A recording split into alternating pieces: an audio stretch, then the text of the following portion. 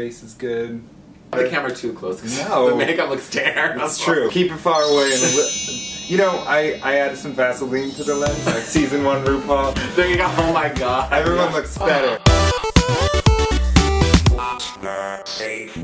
My husband is like interested in the puppy thing when I was like, because I was like, what on earth is that all about? And so I remember going to CC's for their fetish night. There was a whole bunch of puppies there, and so I was like, honey, you got it, because we had never gone, and so I said, you need to go to fetish night, he would like it. After that, he was like, put a collar on me. And he gets into dressing up, like he plans out outfits. Leather people are exactly like drag queens. They are like drag queens. Hello! And welcome back to What's a Safe Word. I'm Bo. And I'm Honey Bouquet Girl. She's my special guest. This is day 8. 8 of the 12 days of Christmas. And I wanted to talk to a drag queen who does so much good stuff in this community. I'm Honey Bouquet. I'm a drag queen here in Seattle, Washington.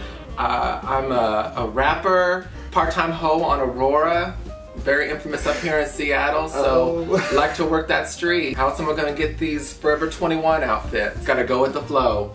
I go with that heavy flow. I've got a song about that actually. Oh, do you? Got this dress that's made out of tampons. It's like a flapper dress. That's so beautiful. You're a rapper extraordinaire? Yeah, that's how Miss Honey was born. Started out as I was a musician and, you know, just as a regular boy. My producer said, let's do some like more electronic stuff, and he sent me this track and could not come up with a melody, but it was a really good track. I'm like, I could see this being a rap song. I was like, how could I do this? So I was like, why not I do it in drag? That's how you got into drag? Yeah. You're just like, by accident. I want my music career to go into like drag. Were you always like interested in drag? No, you know, I mean, I had dressed up a couple of times, and then this just totally came out because of the music. Oh, I was a hot mess when I started. I literally just threw on the Walgreens makeup and just went out. I've done that before.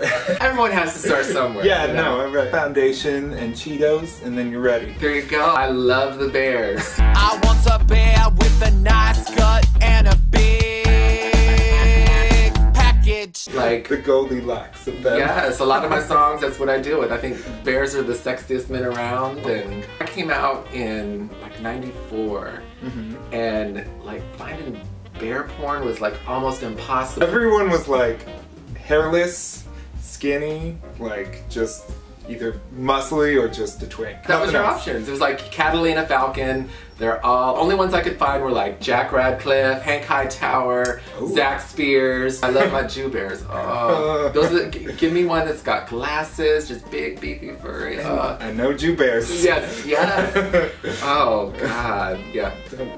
Don't pop that tongue. You also talk about having a son. Does he know? Does he know? Yeah, he does. It was kind of a process of like letting. He was probably, well, he was 2 when Miss Honey started happening. At first, you know, I would go get ready at like the venues where I was performing or at one of the fellow performers' houses. I always go to work in drag on Halloween. I'm done. This one year I was like, you know, he's probably not gonna see me. I'm just gonna go right in the house, walk up the stairs, go take a shower and everything. So sure enough, I'm like rounding the stairs and my son's coming down. And I don't say anything. Was that Papa? He's like, no. He's like, I think that was Papa. He's like, no, it was some weird lady with a lot of makeup. We didn't like try and instill any like stereotypes about this is what a boy should do or whatever. He's just naturally kind of gravitated towards that. He kind of didn't know what to think of the Miss Honey thing. It's probably weird. Yeah. Oh well. As he's gotten older, he's like totally. Mom, can I go to your shows yet?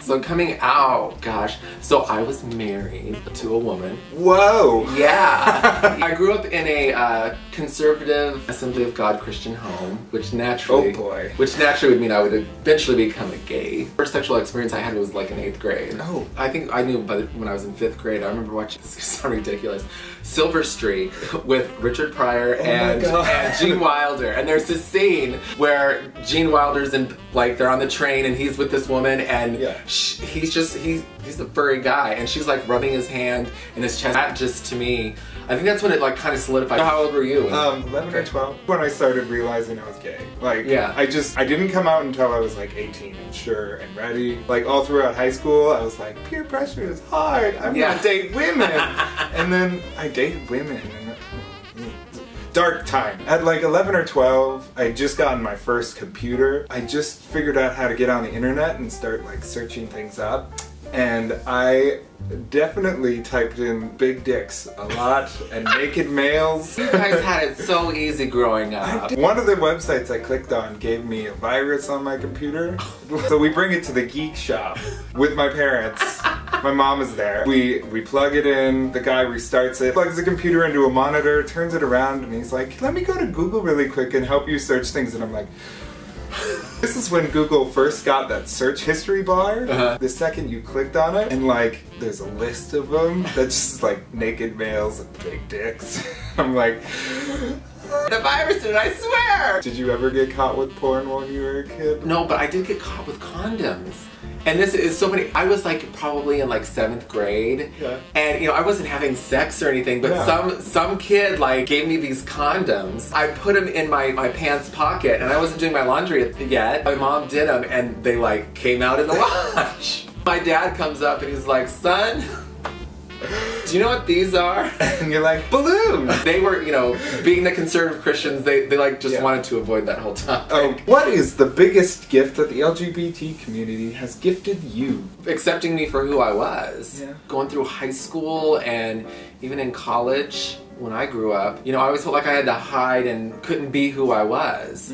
And I'll never forget going into my first gay bar and just being like, wow. There's like this instant feeling of acceptance. I didn't have to like, I knew I didn't have to, you know, try and hide. Not that I did. I was very successful at hiding. There was no fear of like, oh, is someone going to bully me or say like mean things to me? What's your safe word? My character has way more sex than I do.